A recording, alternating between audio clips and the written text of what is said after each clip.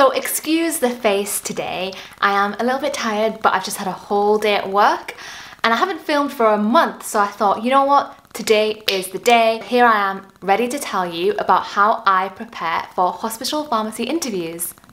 Okay, so you've got your hospital interview. Great, congratulations, you've done your application, but now is the hard part, the preparation. When I prepare for a hospital interview, there's generally 3 stages to it. The first stage is general preparation, and I call this information gathering session. The second stage is scouting and trying to find as many questions as possible and coming up with my own answers. And the third stage is actually sitting down, reading all of the information you've collated and learning it and practicing saying it out loud. In this first video, I'm going to talk about the first stage, and the second video, I'm going to talk about the second stage. And obviously I'm not going to make a video on the third stage because that's just up to you to revise and sit down and practice saying things out loud. So yeah. So this video is the general preparation part, which is stage 1. Find a cafe or a place in your home where you can just relax and chill out. You've got your laptop, you've got your highlighters, and you've got a printer.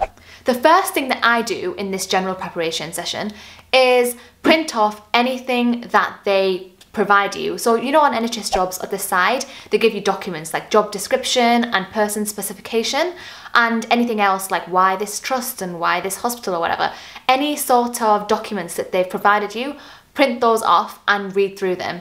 When it comes to the specification, they will say things that are essential and or desirable, and they will tell you what is going to be assessed in the interview and what's going to be assessed in the application. So take a real hard look at these documents. They've given you the answers. They will be testing you, and the interview will be based on those documents that they've given you, so know them inside out. When they've read your application, they'll have given you marks based on the person's specification, and where it says interview, you'll know what they're going to test you on. So if it says must communicate clearly in English, application/interview, they'll have checked your English when reading your application, but then they also will check that you can communicate clearly and appropriately in the interview as well. So those are hints. If you don't know those documents inside out, then what's the point in going for the interview? Make sure that you know what they want and you are ready to show them that you have what they want. Another example is if they say must be able to, you know, complete medicines reconciliations on the wards and communicate with doctors and things. Think of examples that you're going to say and just jot them down on the side. I always just make sure that I know all the documents inside out and I know what they want, so that when I walk in, I'm aware of what the job is and what they want from me. The second thing that I do is I'll go on the website. So I go on the website for the trust and I'll check what their values and mission is, and I'll try and memorize those. So they will ask you, okay, or they might even test you. So if a value must be like brilliant, compassionate, respectful or whatever, I try and think of specific examples where I've shown those values, because they will ask you about it in an interview. The third thing is identify something special about the hospital. So obviously there's a reason why you want to apply there. What's that reason? Is there something that they're doing in that hospital which is different to other hospitals? For example, the one that I applied for have like a massive HIV clinic thing happening, and my interest is kind of I do eventually maybe want to specialise in HIV pharmacy. I'm not sure yet, but that is something that I'm thinking of. So I looked on the website, I saw what work that the pharmacy department do for the HIV clinics, and that was kind of like my sort of thing to say. So if they say, why this hospital? I've got something to say. Equally, if they're doing something like refurbishing the whole place and there's, you know, starting some sort of tertiary like cancer department thing, that too might be a reason why you want to join them. So just think of things from their website, just look and see, okay, what can I say? What can I say in this interview that can convince those interviewers that I want to join their hospital? Number 4 is NHS Values. I've only actually been asked about the NHS Values once, and that was for a pre-reg interview, so I haven't really had it for a Band 6 rotational pharmacist interview, but I feel like ever since I was asked about the NHS Values, I've always kept them in my folder and I revise them as well, just in case, because obviously you are working for the NHS, so you want to know what their values are. And the one I can remember now is that everyone counts, and so you want to know and be aware of those values.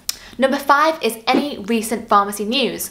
I literally just go on Google, search pharmacy and see what's up. Or I can search drugs and I will give it a read and I'll print off the articles and I'll just kind of come up with my own opinion on it. So at the time of my last interview, there was lots of like Brexit stuff going on about shortages. And so I just looked like a little bit deeper into that. There's also like clinical trials happening. There might be some clinical trials that are happening at the hospital you're applying for. So always just be aware of pharmacy in the news. Obviously pharmacy is always changing as well. So you want to look like you know all about that. You want to have a news article that you know inside out and that you can discuss with the panel. Number 6 is the Francis report and the Carter report and any kind of recent report that involves maybe the failings of the NHS or something like the 5-year forward view, things that are sort of planned. Yeah, any kind of report, just be on top of those. Number 7, think about what question that you want to ask the interviewers. So when you are doing this information gathering, you'll come up with your own questions. You'll be like, oh, I want to know more about this HIV clinic, or I want to know more about this new refurbishment happening, or I want to know more about the diploma or whatever. So come up with questions that you can ask the interviewers and be ready to ask them. One question that I'm telling you now, because I've been successful and recently got a job that I'm really excited for, is basically, I have never failed with this question, and it's, what do you like about working for this trust? And each panel member has a different answer, so I kind of include everyone. And also it tells me why they're happy to work for the trust, and if they don't seem happy, that would kind of, you know, bring up red flags for me. So I kind of just like to ask them a question, and then they're convincing me why I should join them. So that question has never failed me. Obviously I've asked questions about the diploma. I generally don't ask questions about pay, stuff like that. I don't know, I feel like it, or when they're gonna get back to me. I think that is just up to them. So I just don't really ask about stuff like that. I mean, you should be aware of the salary because it comes up on NHS jobs, but yeah, I just don't go there. And another thing I do in the preparation is check, you know, is it a specialist hospital? So right now I work for a mental health trust. So if I walk into the interview and know nothing about clozapine and nothing about clozapine clinics and mental health in general on lithium and sodium valproate, then I look like an idiot. I went for an eye hospital interview and I actually studied the whole structure of the eye. I didn't get that job, but that's a different story. So just look at what you're supposed to know. As you collate all of this information together and print it out and put it in a folder, there will be things that you come across that you don't know.